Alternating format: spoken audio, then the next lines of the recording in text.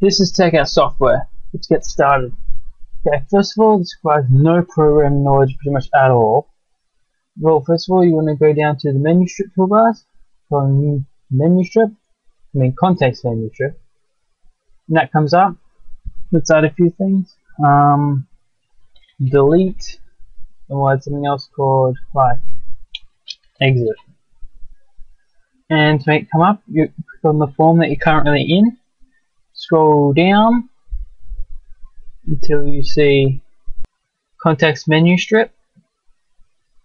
It will look like this. Scroll down, click it, debug it, and as you can see, it pops up. Really easy. But the buttons don't do anything. Let's just do something, show you how it works. Double click on delete. I don't need to delete, so let's just say me.text equal delete. And then for that one, we just put exit this dot close. Me.close.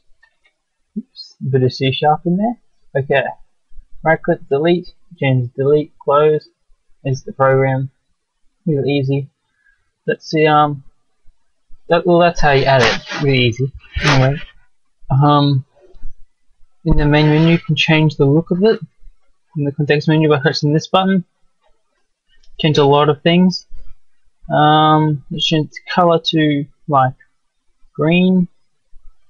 Let's change the we're not going to add a background image, forget that. These are all the items that you can add. I was going to change the font, but I thought, oh, there's a font. Let's change the font size to whatever that is, 18.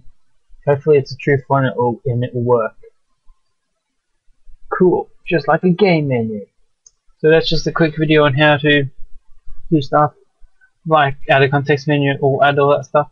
Remember to comment, rate and subscribe, share this video, and hopefully I can get subscribers. Peace.